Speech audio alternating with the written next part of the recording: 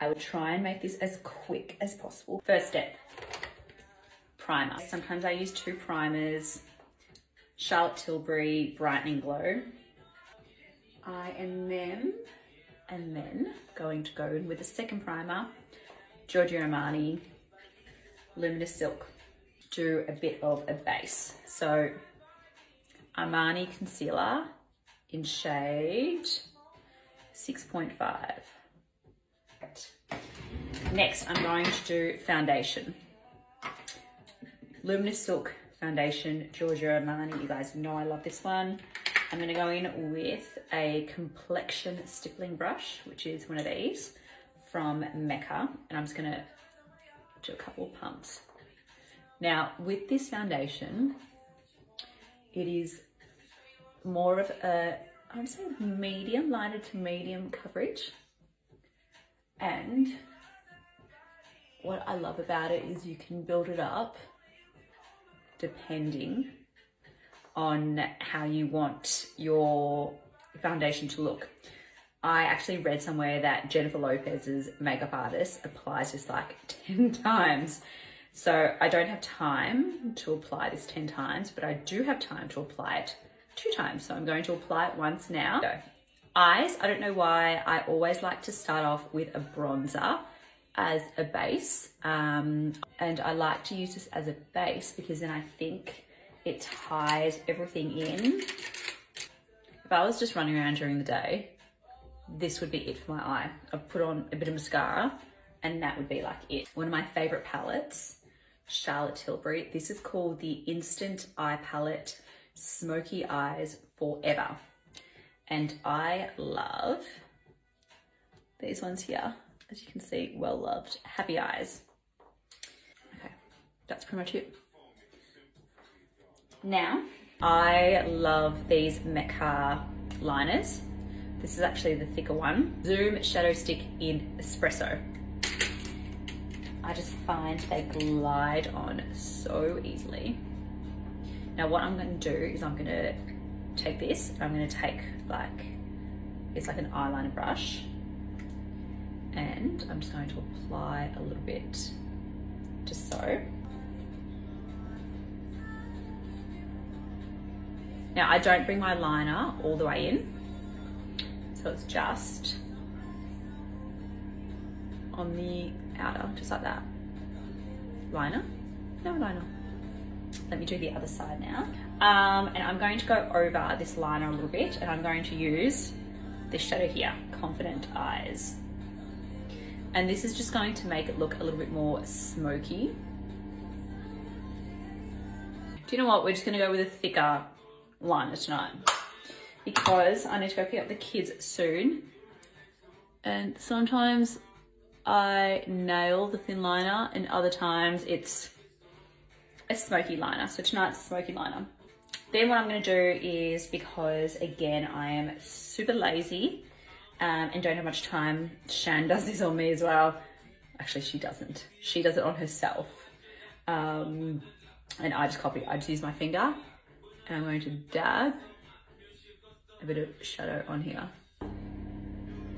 I was going to apply a lash tonight, but I don't think I am going to anymore. I think I'm just gonna go for a natural lash look. Okay, so that is pretty much my eyes done. Now I'm going to go back to my base and we're going to finish it off properly. So I'm gonna go back with my Giorgio Armani Luminous Silk foundation, and I'm going to apply one more layer. Just going to dab it all out. More concealer again. Now I used the Luminous Silk last time, but this time I'm actually going to use a Laura Mercier one, just for a bit of extra coverage. Actually love my bronzing brush. It's actually a Morphe brush. And again, L'Oreal Back to Bronze. just going to apply. I feel like everyone knows this, or everyone talks about this, that you literally go like this. It's like a 3. So a bit of... Okay, now because I am messy with my makeup, I am sure that I concealed a bit of my under eye when I went in with the concealer. So I'm just going to grab a little brush again. I'm just going to add, God, that's not even a mirror. I'm going to add a little bit underneath here again. And that is just using the bronzer. All right, and next up, bit of blush. I am obsessed with this Rose Ink blush. Shade Azalea, I think that's how you say it. Grab a little brush. I love a blush. I feel like no look is complete without a blush. I feel like it makes you look fresh, youthful, awake, which is what we want. I mean, I go my nose, you don't have to. I do a little bit. Okay. And then I might just do a bit of highlighter. Shall I do this one? No, it's a bit too white. I think I want a bit bronzy. So do you know what I'm actually going to do? Old Faithful MAC. It's just like a bronzing, a shimmer kind of powder. So I'm just going to grab a little bit and just go a little bit up here, bit of here, just to give me a bit of glow. As I said, this makeup is not complicated at all. So I've just timed it. It's 10 minutes this takes me. And that is all I can dedicate to makeup when I do it myself, because I just can't be bothered. Okay, now we are going to set this whole look with a setting spray. I use Makeup Forever. I feel like they're all really good. Lips. This is Rimmel Tiramisu. I feel like every girl, I overdraw.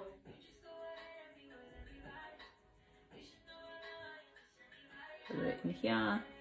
You can actually even colour your whole lips using this liner, which is what I've actually just done. I'm gonna use this Gucci one. This is Gucci in shade the Painted Veil 201. I'm just gonna dab a little bit. I think the key is just to dab. And there you have it. That is I'm just looking at the timer,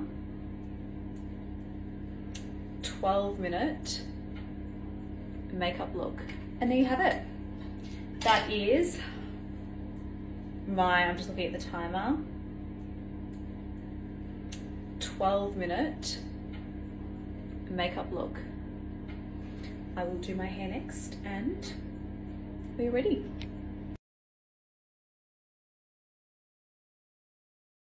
If you wear makeup, watch. Change your whole routine and try this instead. Moisturize first. Then after moisturizing, take some translucent powder. I usually use the Fit Me one, and I just lightly dab it all over my face, not too much. Then take some setting spray. It could be any setting spray. I usually use the NYX one. After the setting spray, take a primer and just put your primer. Also, wait for the setting spray to dry first. Then just put on your foundation and just see what happens and how amazing your fucking makeup is gonna look, and it's gonna stay on 24/7, and it's not gonna crease. It's a technique that's probably still used. Have you heard of underpainting? It is a technique, and not a new technique, but a technique that you should try. It means putting your blush and your contour and all of the other things under your foundation.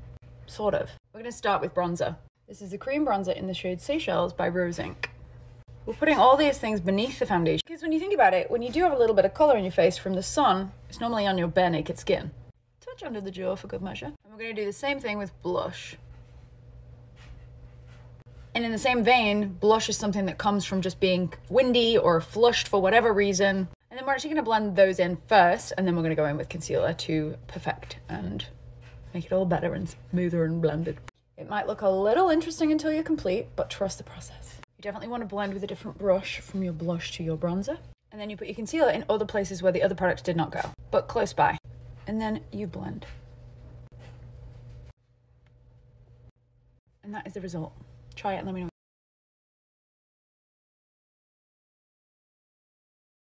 Y'all, if you guys don't know who that is, that's Selena Gomez's makeup artist. This is a trick I learned many years ago in makeup school, and people think I'm nuts for doing this. It is the best hidden trick for under the eye. Go check it out, like right now. To tell me that I can get that exact same look using just an eyelash curler. Well then obviously we're gonna try it. I feel like this is a good position. Okay, so I'm gonna alternate between using this flat brush just to pack on the product and then using a fluffy brush to blend it all out. For the moment of truth, did it work? Oh my god. Hold up, because this could be life-changing. Okay, now I'm using the handle bit. I just can't believe this. I can't believe this. You see how there's a gap? I'm actually gonna flip it and use it this way to connect the two. I'm so smart. I love myself. Genius. Just adding some brown liner. Sorry, I'm actually in love. I will most definitely be doing this for the rest of my life.